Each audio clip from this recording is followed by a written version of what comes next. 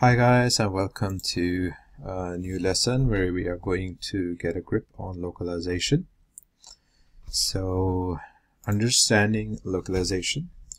Localization is the name given to the various actions required to make a computer application usable in different localities. That includes such features as time zone differences, date and time formatting, currency symbols, numeric formatting, and of course language differences. In extreme cases, it might require a new UI layout to take account of reading directions, such as right to left. Your computer operating system likely has many of these features controlled by a configuration setting, usually created when the operating system is first installed. Most users never change this setting and therefore take it for granted and never think about it.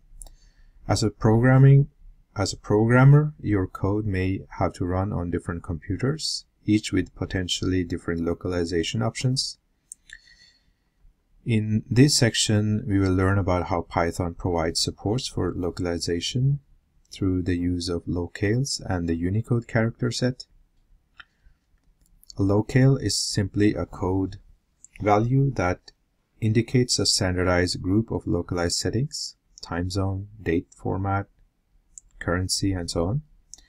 Unicode is an international standard for representing characters in different alphabets, for example Latin, Arabic, Chinese, and so on, as well as different symbols such as punctuation marks and math. Unicode is very well in that it enables you to use different alphabets, but how do you translate the strings used in your application into different languages? That process is known as internationalization. There is a standard industry process for this using a mechanism called GetText that generates language-specific files containing mappings from your embedded strings to the different language versions. Python supports this mechanism via the GetText module. Localization includes the ability to select the correct string translation using GetText. So using locales, Python supports different locales via the Locale module. The way the module works is quite complex and uses a layered approach. However, mostly you don't need to know about that. You can use a very small subset, and generally you pick up the correct locale for your user. When your program starts, it usually set the C locale by default, although that may not always be the case, and local configuration settings may have changed it. However, you usually want to set the locale that your user has chosen. The way to do that is to call the locale.setLocale function, which an empty locale with an empty locale argument.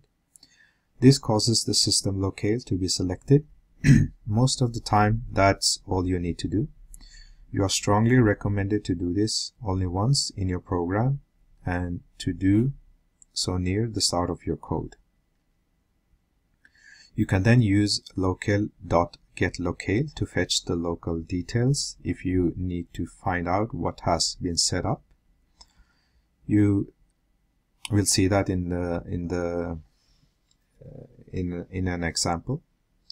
Unfortunately, setting the locale is not the end of story. If you want that change to take effect, there are some changes you need to make to your code. Specifically, there are some type conversions and comparison operations that are not locale aware in the standard library and built-in functions. To get around that, the Locale module provide alternatives, and in other cases, the standard functions do understand locales if you give them the right hints. For example, the time.strftime function can format times to the local style if you use the appropriate formatting specifications, such as %x for the localized date and %X for the localized time. Similarly, to print numbers in similar to the print function, numbers in the locale specific format. You need to specify the end style instead of the D or F or G in the string format method. So let's try that out with our in the interpreter. I'll just restart the interpreter.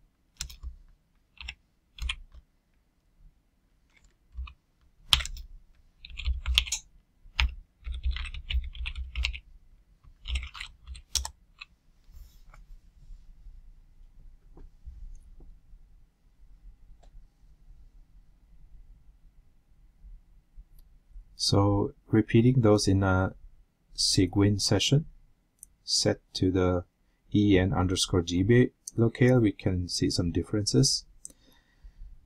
And I am not in that time zone. So this example shows how you work with locales. And the next topic is using Unicode in Python. Computers store data as binary numbers. Characters are mapped into these numbers so that when the computer prints a string of characters, it maps the numeric data in memory to a set of characters representations on screen. Back in the dawn of computing, characters were represented by as few as 5 bits and more commonly using 7 or 8 bits. All of these encodings could fit into a single 8-bit byte of storage. So it was very compact.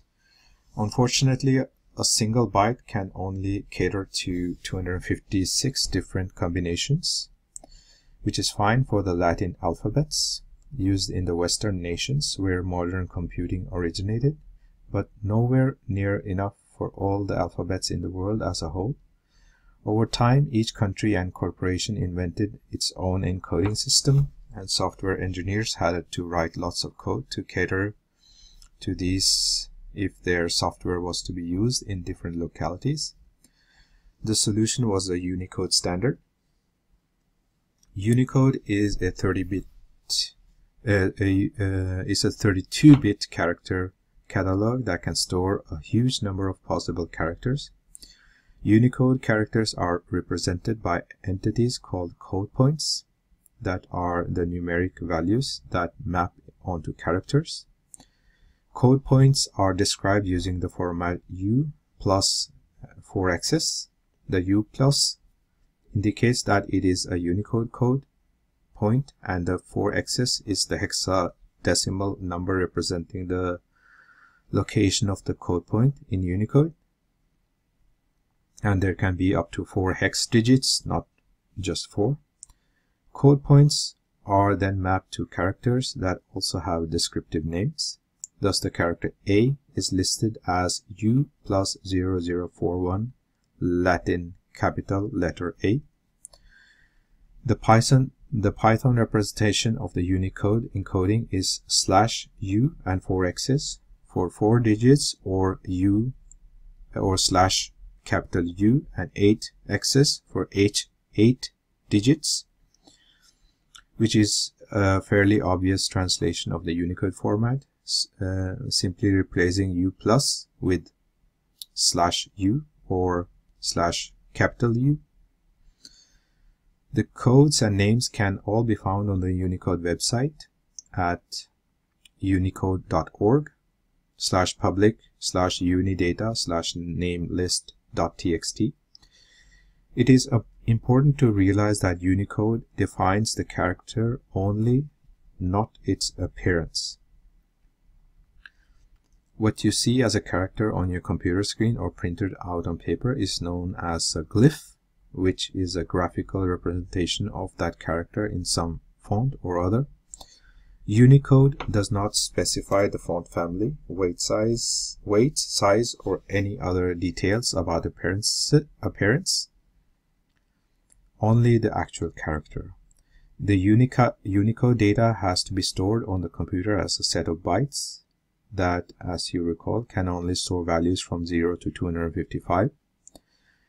The simplest translation or encoding of Unicode is known as UTF-32 and is a 1-to-1 mapping of the Unicode code point value to a 32-bit number.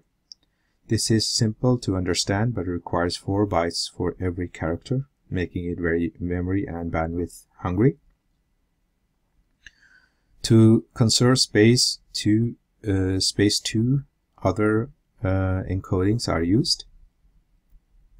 UTF-16 uses 16-bit blocks to represent most characters, but with an option to extend that to 2 16-bit blocks for some rarely used characters. Microsoft Windows uses UTF-16 by default. And one note is that the extension in UTF-16 is known as surrogate, and it is indicated by a block containing the value in the range of, for example, 0xD800-0xDFFFF.